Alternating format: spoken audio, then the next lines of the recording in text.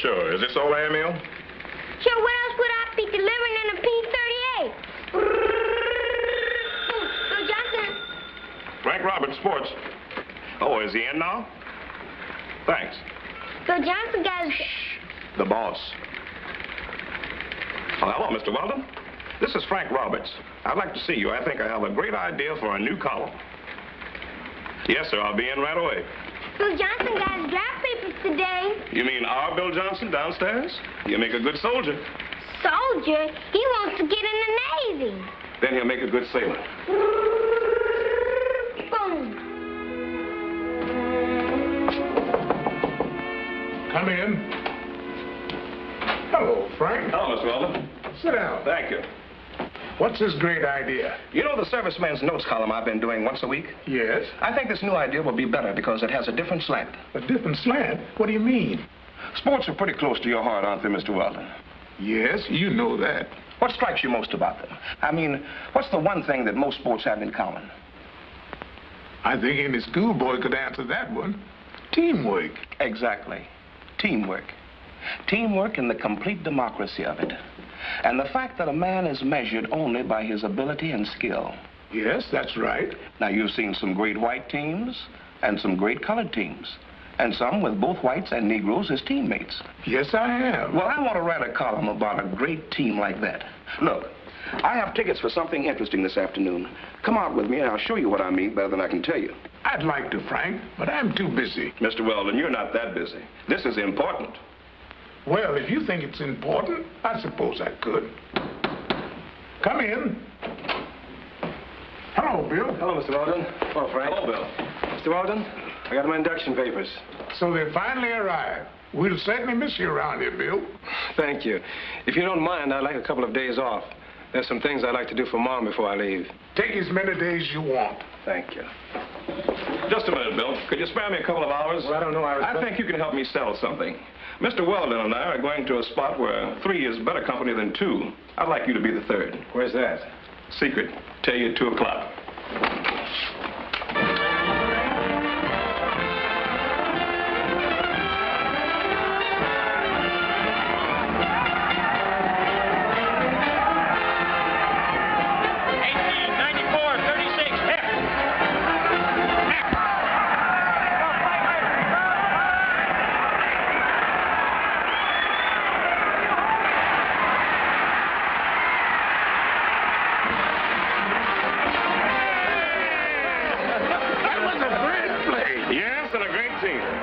Teamwork in action. Different kinds of men fighting together for one goal. But I'm thinking of a much greater team.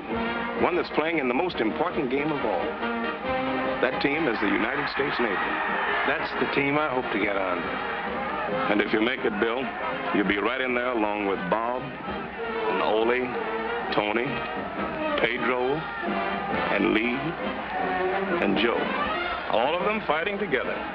Now, that's the kind of teamwork that I'd like to make the backbone of my new column. That is an idea. Let's call it On the Navy Team. Bill made the Navy team all right. I got the column started right after that day at the game. Material came from many sources, but Bill Johnson was, and still is, my best correspondent. I wanted to see things through his eyes. I wanted the column to be a sort of case history of what actually happened to Bill. His first letter came shortly after he arrived at boot camp. He found that it wasn't easy when they take all your clothes away, everything but your toothbrush, and ship them home, and push you along in an assembly line and check you for everything under the sun. It wasn't easy for Bill or for the thousands before him, or the other thousands of all races and creeds who will come after him. And this isn't easy either.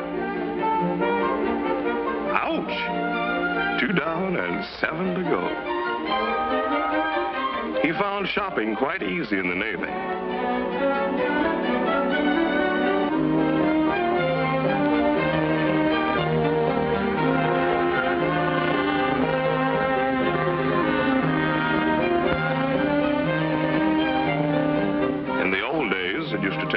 To pick a new suit. It was hard to make up his mind whether you wanted the brown suit with the small check or the gray suit with the stripes. But Bill doesn't have to worry about that now. Here, everything comes in standard colors and patterns. Blues with white stripes and whites with blue stripes. And the salesman behind this counter won't take no for an answer. Probably never again in his life will Bill receive 9 suits of clothing and everything that goes with them in 20 minutes. All right. You're members of a new company, Company 510. And by the looks of it, Company 510 is about the finest collection of knuckleheads ever hit any boot camp. You're here for discipline, and I'm here to see that you get it. If you step out of line, you'll think this building fell on you personally. Pay attention and obey orders. First, you shave and shower every day. You keep your clothes washed and clean and rolled, and your bunks made up and your blankets folded properly. I'll show you how to do all that. Now get on the ball and stay on it. Company 510 got on the ball, but had a little difficulty staying on it. Close order drill isn't mastered in a day. Double the rear, hard. Rear, hard. Whoop, the man said to the rear. Shoes out of line.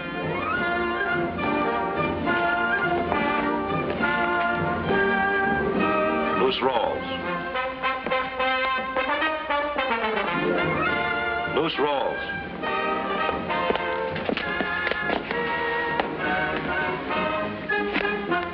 You'd better learn to tie a square knot, sailor. Most of these are grannies. I'll see that he does, sir.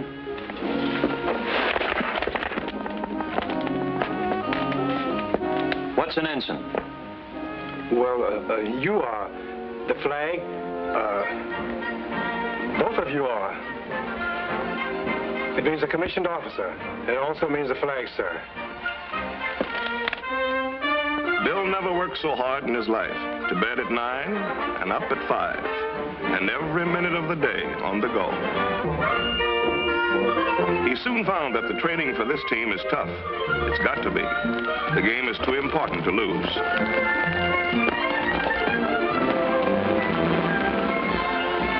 Gradually, Company 510 got squared away, and their chief stopped calling them knuckleheads. They began to act Navy, think Navy, and look Navy.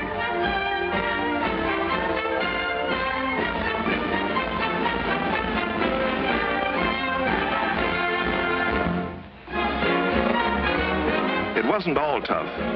There was ship service, with the biggest malts in the world for a dime, or a big hunk of cake and 3 scoops of ice cream for 15 cents. And noise. You've never heard noise till you've been in a ship service. There was ping pong. And the happy hour, which wasn't so happy for some guys. And there was some work that wasn't so tough. It didn't quite tie in with cargo nets and physical fitness and marlin spike seamanship, but there it was. And who was Bill to refuse an invitation to the dance? Another thing Bill found out was that the Navy has rules, and Navy rules must not be broken. Furthermore, these rules apply to everybody. Break the rules and you land in the brig. That's Navy discipline. And discipline is the foundation of teamwork.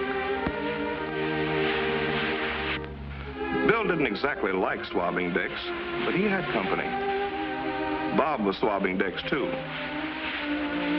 And Pedro had time to think it over, while Ole got a course in sweeping. And Lee never forgot his painting lesson. After that trip to the brig, Bill got wise. He found by reading the articles for the government of the United States Navy that being a member of the Navy team means certain real responsibilities, not only for him, but for all the rest, from the recruits right on up to the very top. And he found out something else, something that opened his eyes to real teamwork, something about steward's mates and their place on the team. Doris Miller, steward's mate, first class, USN.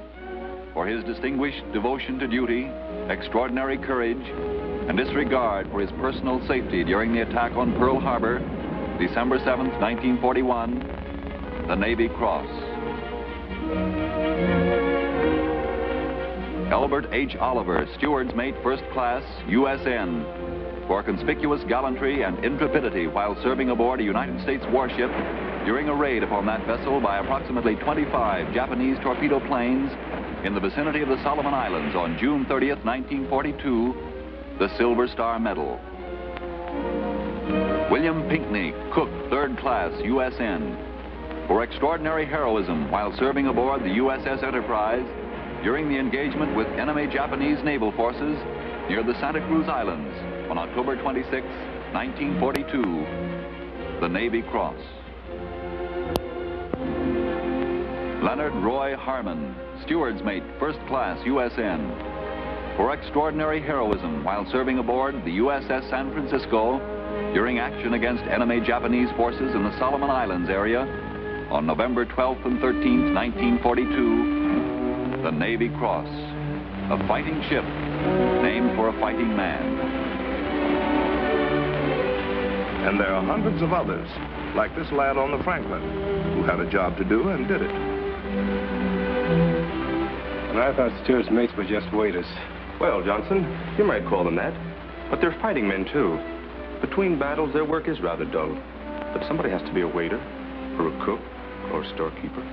Everybody can't be captain on a ship. But when you get the ship to where she's ready for the job she was built for, when you're there in battle, what you did before doesn't count anymore. What matters now is what you do in battle. Like your ship. That's your main job, fighting. And believe me, when it comes to fighting, the steward's mates are right in there with the rest of them. That's real teamwork, sir. You bet it is. And because their primary job is fighting, steward's mates' instruction includes standard courses in airplane and ship recognition, ship compartmentation, and gunnery.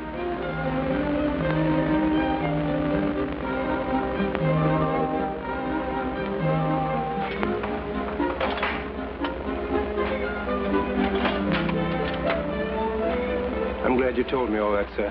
It makes me proud just to be anywhere on the team. And Johnson, don't ever forget this about steward's mates. They may pour soup between battles, but in battle they pour lead with the best of them. And so Company 510, now U.S. Navy fighting men, passes in review for the last time. Bill's recruit days are almost over. Those few crowded, tough weeks have been lived through. He and his buddies have learned the basic rules of the game. Now, some will go direct to general service duty, while others will specialize and enter service schools. Company 510 will be scattered far and wide as the men continue their various careers, each to take his special position on the team for the big plays ahead. Bill was selected for quartermaster training at the U.S. Naval Training School, Hampton, Virginia.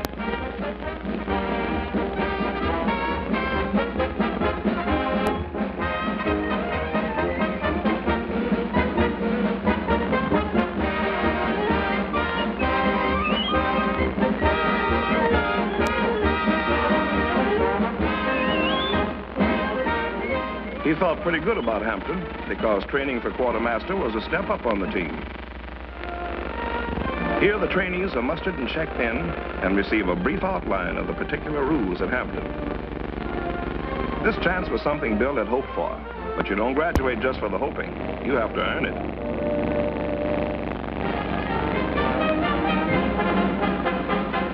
Until now, a buoy was just something floating around in the water. But Bill soon learned that there were quite a few different types of buoys, each with a different purpose. He had to become as familiar with them as with his own name. But that was only a small part of it. Among other things, Bill learned how to make compass deviation compensations, how to navigate by dead reckoning, and how to plot a course.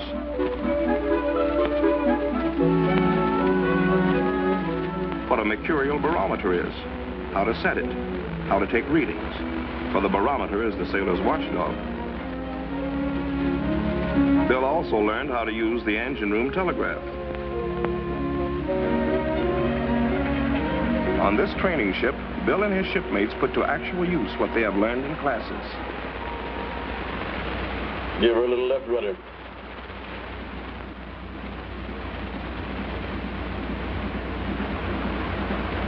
Easy now.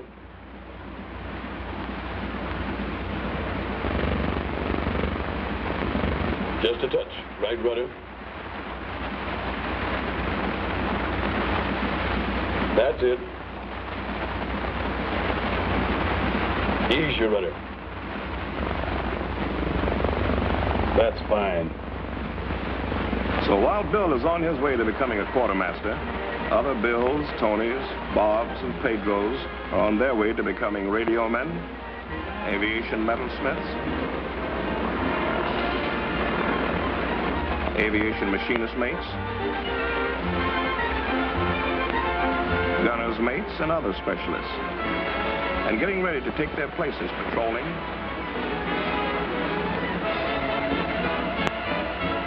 signaling,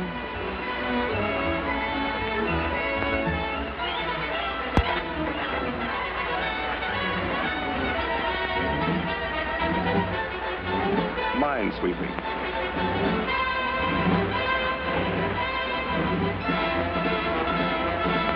along with 1,001 other jobs that go to make up the Navy team.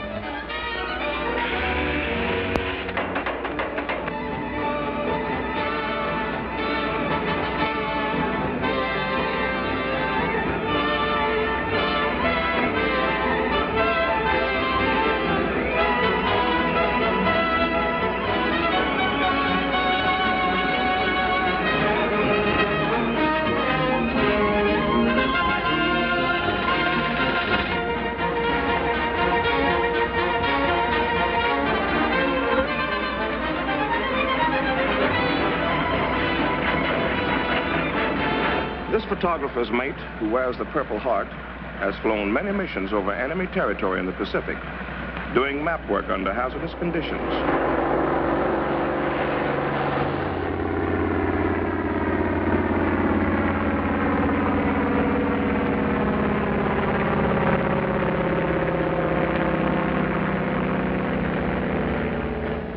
When completed, these mosaic maps furnish one of the most essential factors in battle planning.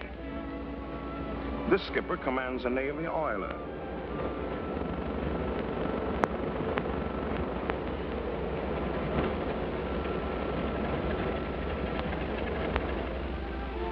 And this chaplain counsels and advises the boys on many subjects, while these waves have released men for duty in combat areas.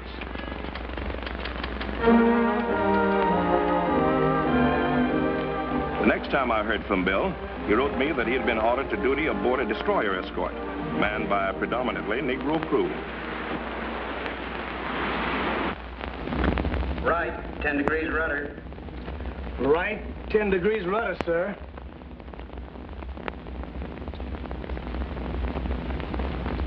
Steady as you go. Steady as you go, sir.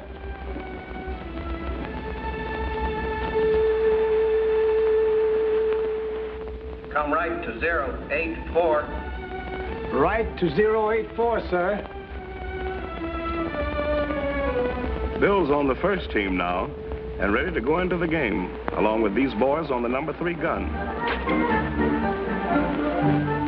And with Lyons and Johnson, lookouts. And with Arsenault, bosun's mate first, who is right on the job. And with Dufault, signalman first, who can talk across the water with lights.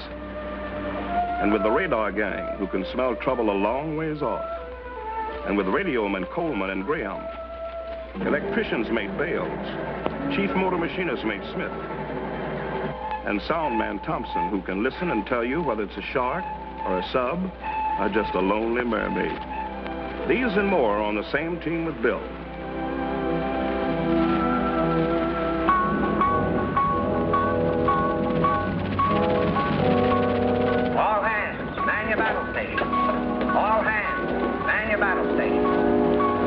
Be a battle, or it may be only practice. You never can tell.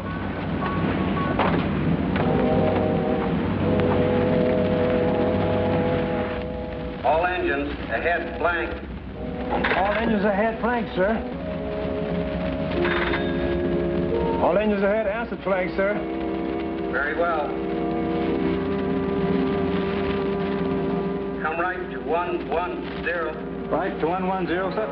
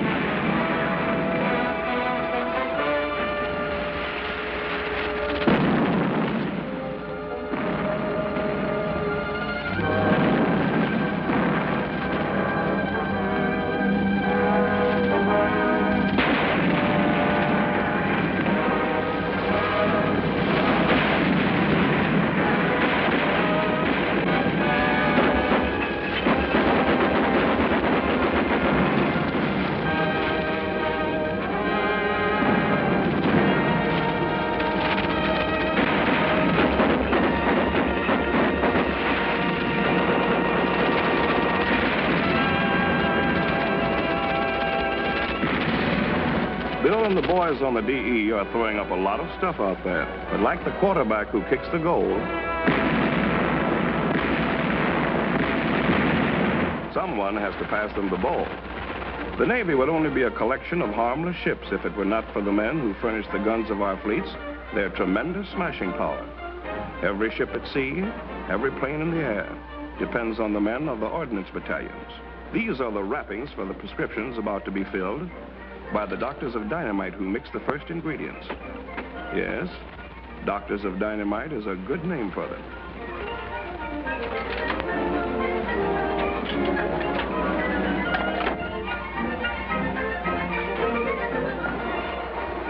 And their prescriptions come in all sizes and shapes. Men who do this make it possible to do this and this.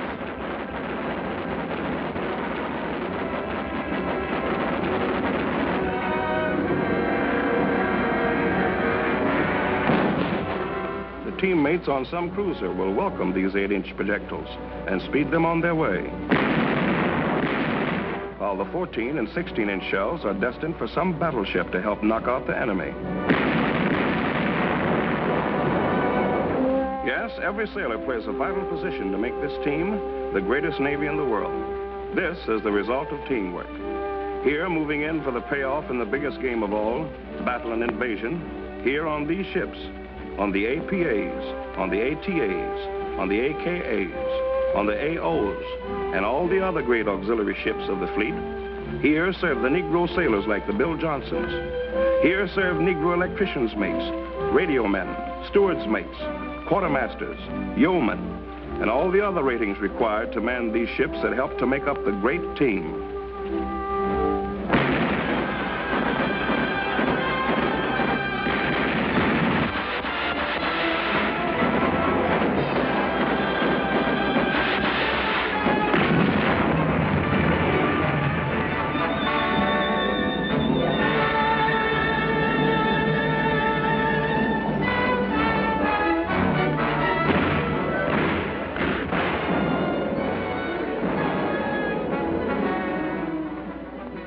After the landing come the Seabees, and there are plenty of Bill Johnsons in the Seabees, building roads behind the Japs, flattening out the jungle, fighting with bulldozers and tools, and putting down airstrips in a hurry.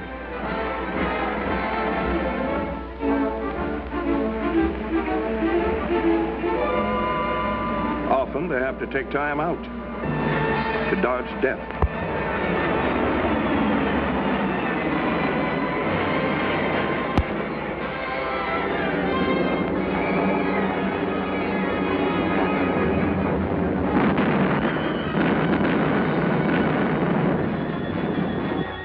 And to send it back.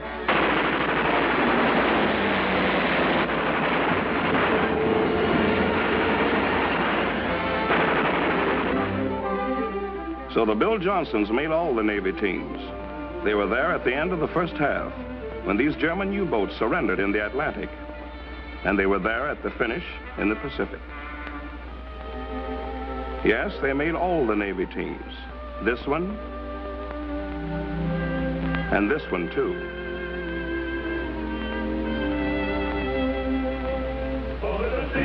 Throughout our history, Americans of all races and origins have fought side by side in defense of their country. Since the first battle of the Revolution, when our country was born, through more than 160 years, through all our wars, colored Americans like the Bill Johnsons of today have fought and died to bring victory to our arms.